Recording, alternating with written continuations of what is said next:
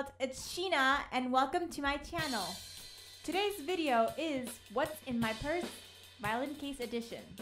So this is the bag, part of my BAM High-Tech Contour violin case, and in it I actually store a lot of things.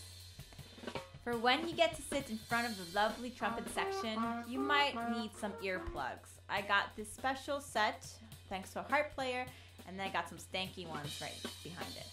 Next up is a little harp case that I got, I don't know where, but it stores all my little mutes so I won't lose it.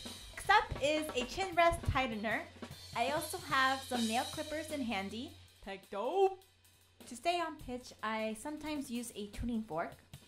Here comes some eyebrow tweezers, not to pluck my eyebrows, but to sometimes pull out the string out of the little peg box.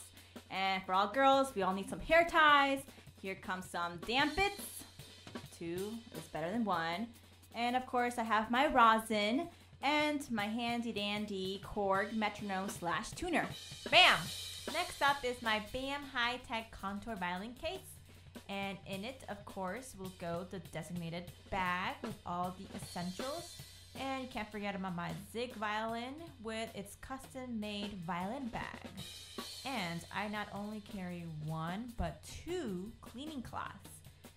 Next up, you'll see 1, 2, both.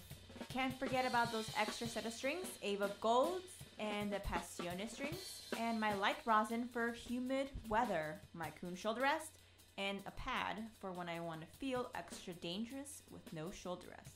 Don't forget a pencil.